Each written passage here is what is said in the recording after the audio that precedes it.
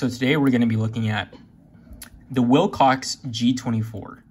This is the Wilcox G24 breakaway mount that you use to basically mount on your shroud of your bump helmet or ballistic helmet, and it basically mounts the night vision device to your helmet. This thing costs about 500 bucks. I didn't pay that much for it, thank God, but that's how much these usually retail for. This mount is 100% pretty much all that you need to connect your PVS-14, your binos, whatever, to your helmet. However, the reason why this is kind of the go-to for so many folks is because there's really no other options. I mean, this is really the only one that's actually usable, because I've used the Rhino mounts, and I've used the other mil-spec mounts. I don't know, I forget what they were called, but they were all like, they all sucked. I have used the Amazon version, which is a cheap Chinese knockoff, and those retail for about $100. And I was very surprised at how similar in feel and function, almost function, that it came to the original Wilcox G24. Some of the things about it, like the machining, was just a little bit off. And the way that it kind of mounted an interface onto the helmet, it didn't really work sometimes. So it kind of sucks for now.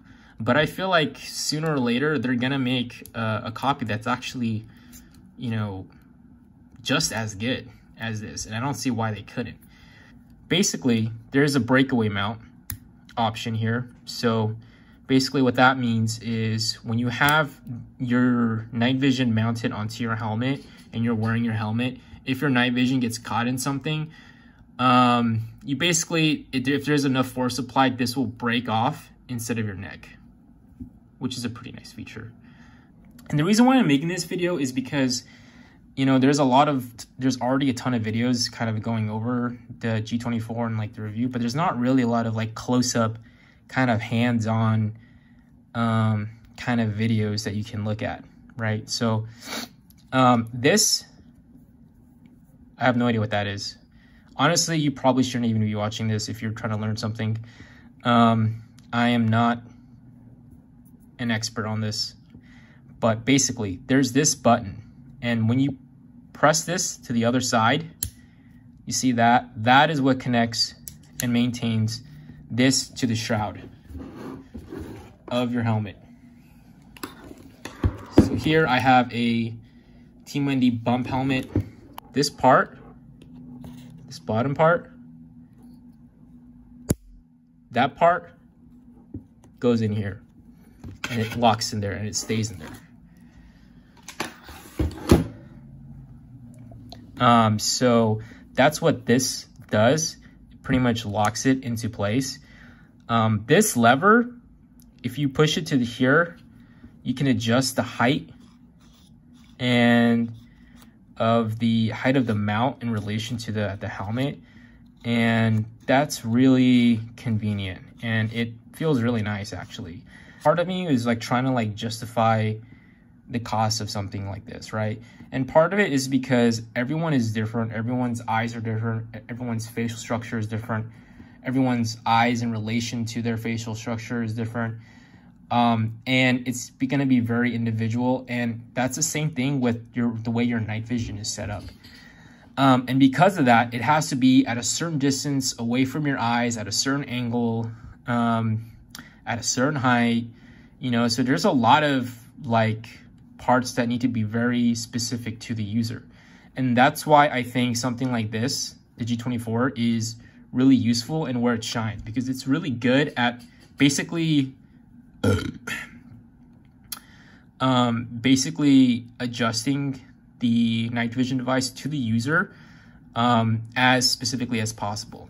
So this, again, adjusts the height. This kind of also adjusts the angle of the night vision. And these two buttons, you depress and then you can adjust how far away you want the night vision device away from your eyes.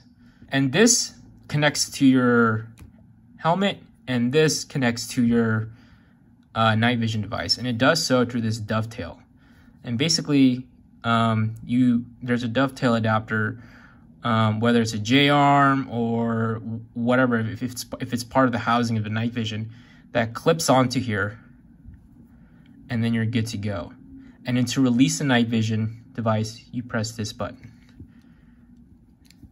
And this button kind of depresses this latch. And it's very slight. I don't know if it's the model that I don't know if it's the specific one that I have, but this one is like, sometimes it doesn't even click into place, but it is in place. And then this is basically what kind of locks the device either in upwards position on your helmet, stowed away, or deployed. Why not just get a cheapo version of this and just run a lanyard to your night vision device, which is what I was doing. But then I was finding it was such a pain in the ass to take the night vision device on and off my helmet because it wouldn't fit correctly.